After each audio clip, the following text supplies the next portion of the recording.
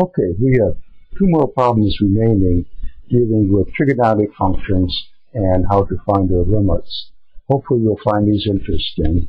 The first one here that we want to consider, we have the secant of 2 theta times the tangent of 3 theta divided by 5 theta, and we want to take a limit of that as theta goes to 0.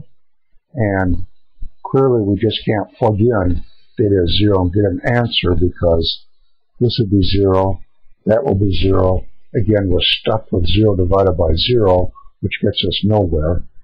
So probably the thing to do is rewrite this in terms of its basic definitions. So what happens if we do that? Just going to rewrite the problem. Here we have 5 times theta. This would be, the secant of theta is 1 over the cosine. This would be the cosine of 2 theta. Then up here we're going to have the sine of 3 theta divided by the cosine of 3 theta. Now we want the limit as theta goes to 0. And that's coming darn near close to almost having the problem finished, because here, these two, doesn't matter. We can plug theta equals 0 in for these terms. It's this term right here that we've got to be thinking about. And look what that term is. Sine of 3 theta divided by 5 times theta. We know what our limit theorem is.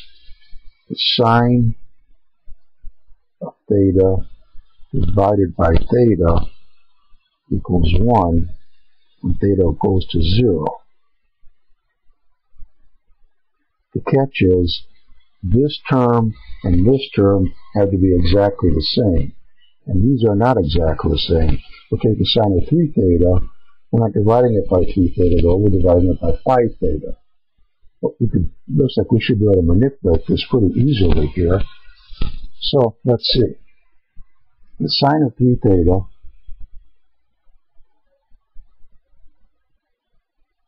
divided by 5 theta. If I multiply this by 3/5, that will give me 3 theta. Then I have to multiply the top part by 3/5. So this would equal the sine of 3 theta divided by 3 times theta times 3/5.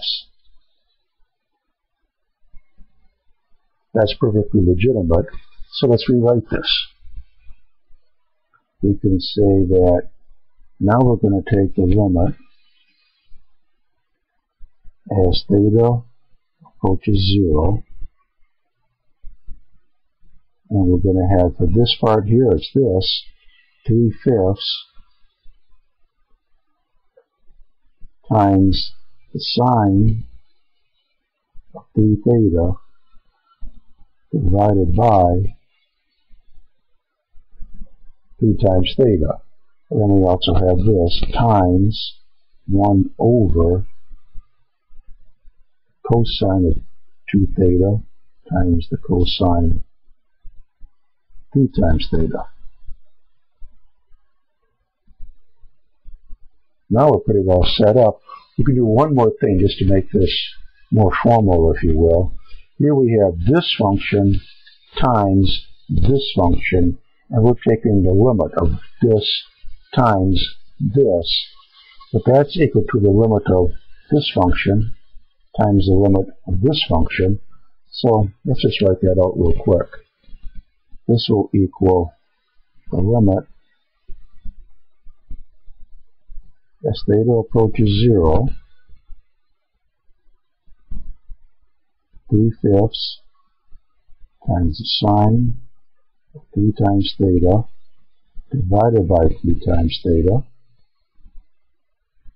times the limit, theta goes to 0,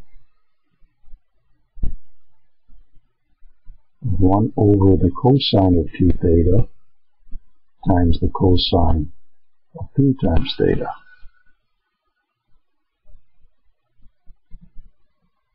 So the limit of these two multiplied together is the limit of this one times the limit of this one. You know, this is going to be 1, because theta goes to 0, cosine of 0, 1 times 1. This is just 1. Now for this one over here, if we didn't have the 3/5 inside, that would be 1. But we do have the 3/5 inside. And remember how that works. If you have a function, and that function has a definite limit, if I multiply that function by a constant, then the limit is just that constant times the old limit. So that's 1. I'm multiplying this by a constant. So the new limit is going to be 3/5 times 1, or just 3/5.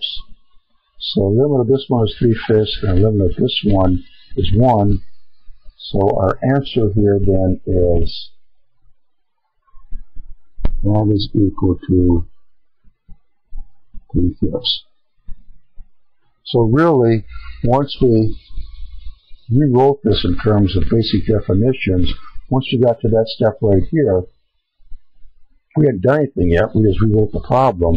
But as soon as that was done, we realized this is getting us very close to where we want to be.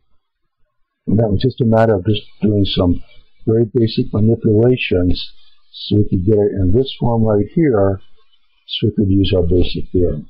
Now that's what just fell into place then. So that's it for that problem. Let's see. Here we have, for our next and final one, we have got the limit as x goes to 0.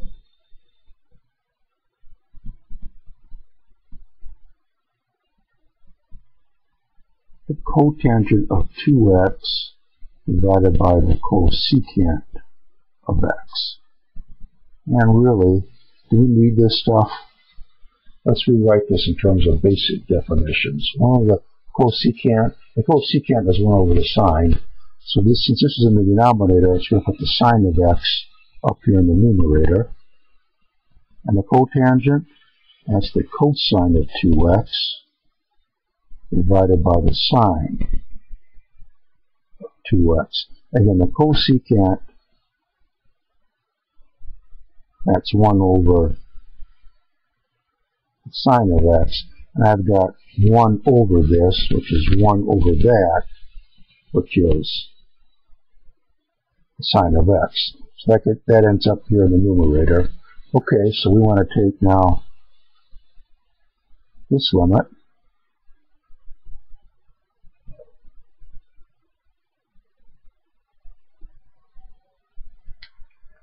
And let's see. We can't just plug it in though, because this will give us 0, and this will give us 0. Again, we're stuck with 0 over 0, but hopefully you're taking a real close look at this, because now once again we have that double angle formula.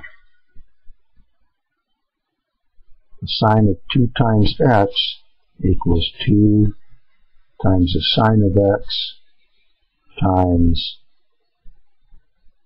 the cosine of x. So let's put that in there. Now we're going to have sine of x times the cosine of 2x divided by this.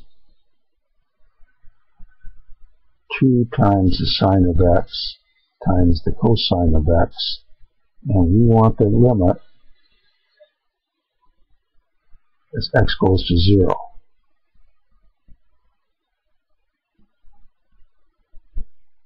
Now we get rid of those troublesome sine terms, and now we can just plug in x equals 0. Cosine of 0, that's 1. Cosine of 0, that's 1 times 2 is 2. That's 1/2. So our answer for this one here, 1/2. So that's it. Hope it was worthwhile for you. Definitely if you have time, come back and join us for some more videos and we'll see if we can work some more problems.